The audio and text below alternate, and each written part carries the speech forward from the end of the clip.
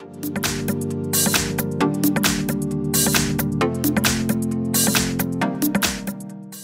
everyone, here we've got LG K42 and let me show you how to enable developer options on this device.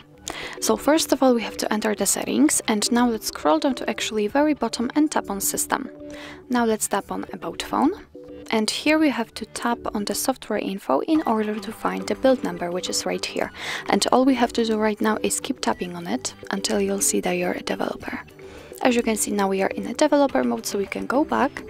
And the developer options should appear above the About Phone, and they are here, so simply tap on it. And be careful with using the developer options, because here we've got a lot of advanced options, so let's tap on OK. And as you can see here, we've got a lot of advanced settings which you can customize. So for example, you can change the window animation scale, show screen updates, show touches, or show touch data.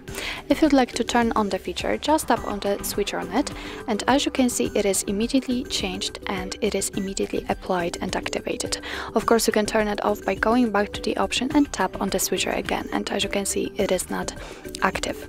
If you can see the option without the switcher, for example, like here in the window animation scale, just tap on it in order to open much more advanced settings.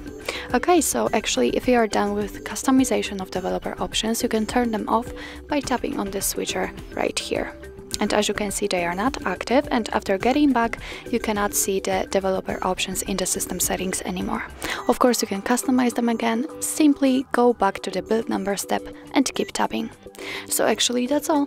This is how to enable developer options in your LG K42. Thank you so much for watching. I hope that this video was helpful, and if it was, please hit the subscribe button and leave the thumbs up.